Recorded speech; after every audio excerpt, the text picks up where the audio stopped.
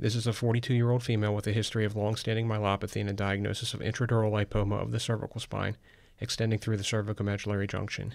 The images demonstrate a well-circumscribed T1 hyperintense mass extending from the inferior-most aspect of the posterior cranial fossa through the foramen magnum, which has been surgically enlarged. The lesion effaces the surgically enlarged upper and middle cervical spinal region. The lesion is also T2 hyperintense and suppresses on the fat-suppressed images.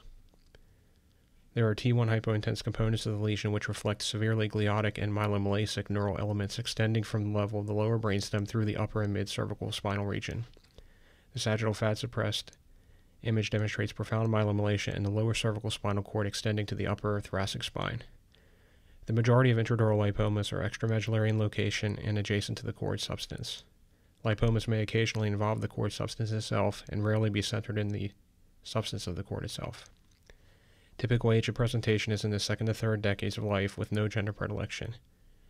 Treatment choices include surgical resection if feasible.